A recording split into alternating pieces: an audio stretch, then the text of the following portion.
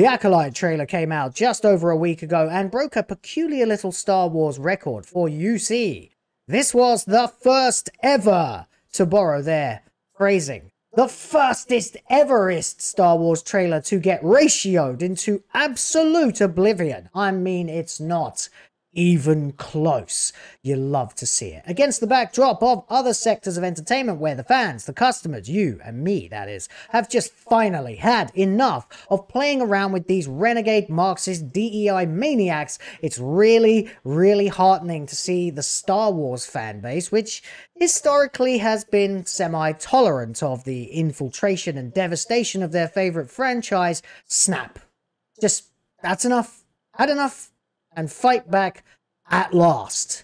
Honestly, it's just really nice to see, but it's also, of course, hilarious because the Acolyte trailer was absolute total pants, and the morons responsible for making Frozen Meats Kill Bill in a galaxy far, far away absolutely deserve to see just how unpopular their deranged scratching and rambling actually is. Hello, welcome back to Will of the Fans. My name's Will. See what I did there? Hope you're having a lovely, lovely day. We're going to check out the Acolyte trailer for a little catch up on what's been going on, but remember, if you're enjoying the video, then like it, and don't forget you can subscribe. If you'd like to see some more of me, I'd like to see more of you.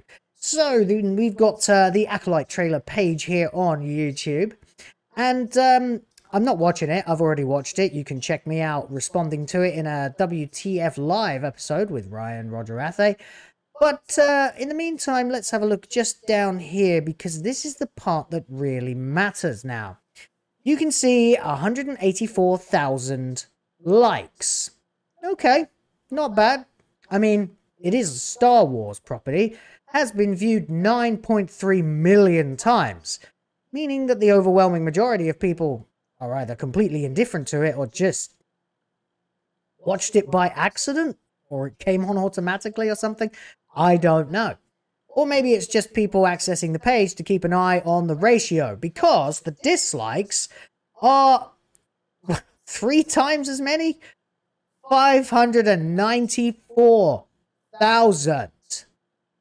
More than 500,000 people have actually actively hit the dislike button on this trailer. And I'd like to remind you just briefly that this is the same YouTube in 2024 that did away with your ability inherently to see the number of dislikes on a trailer a couple of years ago. Now, of course, thanks to the return dislike button add-on for Chrome, we can see the dislike number, but people on their phones can't, or people who just don't care that much can't, normies can't, which means that a hell of a lot of these dislikes are from just any old person. You love to see it. Don't forget, of course, though, the comment section has been extremely funny. Someone is killing Jedi. It's Disney. What do you see? The comment section getting turned off. Still not happened yet for some reason. My favorite part is when Kenobi waves his hand and says these aren't the Star Wars characters you're looking for. Close your eyes. What do you see? Cartman as Kathleen Kennedy. Yeah, of course. Better check it and make it living gay. But this isn't about good and bad. It's about power. Couldn't have said it better, Disney. Close your eyes. What do you see? Nothing, Mr. Weinstein. That's right, because of course this is a property that has been helmed by Harvey Weinstein's previous, I have to say, because the man is in jail, personal assistant, Leslie Headland. I say lie for 2 reasons. Number 1, because she has a Y in her name. Number 2 is obvious. What, you know, this is really good to see. But it hasn't stopped, of course, the backlash that you would expect, as we can go over here to Fandom Wire to see this quote in a headline: "Star Wars fans are so ungrateful." The Acolyte trailer achieves a disappointing milestone, and it's the fandom that's being blamed to be too toxic to please. Oh, that old chestnut. Remember the old days, guys, when we just used to get called toxic fans? Now we get called far-right Yahtzee lunatics. They try to say that we're just like them, that we have an ideology. Here's an ideology for you. No more ideologies. Leave us alone. Summary. The trailer for The Acolyte is finally out and is set towards the tail end of the High Republic era. held by Leslie Headland, the story will be told from different perspectives. Unfortunately, the show has already hit a roadblock, with the trailer getting more dislikes than likes on YouTube. More? Significantly more. I mean, okay, 184,000, that's alright, but when the trailer came out, it was at 130 in a very short time. It's only gone up 60 since then. Meanwhile, the ratio, which had already overtaken that amount, has tripled. And then some. Crazy. Brilliant. Love it. The trailer for Star Wars The Acolyte has finally dropped, and it once again whisks you away to a galaxy far, far away. Yeah, but not the one we grew up with. Announced by Lucasfilm in 2020, it took the production 4 years to get off the ground. Yes, well, they'll blame that all on the Chinese sneeze. But, like most Star Wars projects, The Acolyte has been the subject of many discussions and speculation over the years, where there's been an awful lot of apathy about it too. Apparently it's going to go to the High Republic, take you back to the era of the High Republic. That, I'm afraid, phrasing is totally wrong, because that would imply that most of us have ever been to the High Republic, which, of course, if you look at the sales of the books, we haven't. I think the first one was like 20,000 sold, and then it just fell off a cliff. Nobody cares about the High Republic, the all-female Jedi. Oh, Jesus, and Wookiees who wear clothes, thereby implying that Chewbacca was a nudist. Think about it. Star Wars is one of the most beloved franchises of all time. A New Hope kicked off the series, which has since spawned several sequels and spin-offs, with each project expanding the rich lore that George Lucas created. The Acolyte is no different in this regard, and in fact it will take the viewers to a period that has not been seen on television probably previously. But yeah, most likely because no one gives a shit. Leslie Headland took over the reins for the project. Took over? I mean, it was her idea. Little Miss, what's your favourite Star Wars movie? I love all the Star Wars. I want to live in the universe. Sets this 100 years before The Phantom Menace, meaning you can still have Yoda in it. The show is set during the High Republic era. This is so fucking...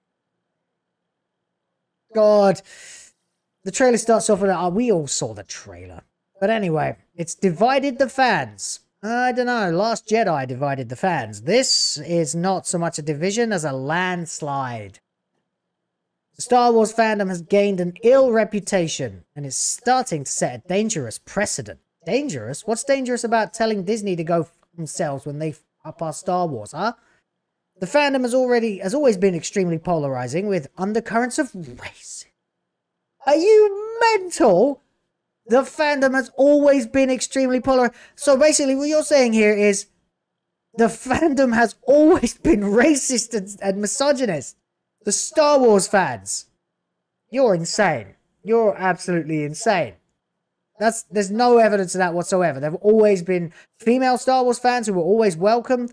There have always been fans. We like Leia. We like Padme.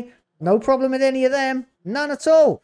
No problem that Mon Mothma was the leader of the rebellion and she's a woman. No problem at all. Absolutely none. Couldn't care less. Would have been fine to see her become Chancellor of the New Republic. Maybe she did. Who knows? We didn't get to see it in the freaking movies, did we?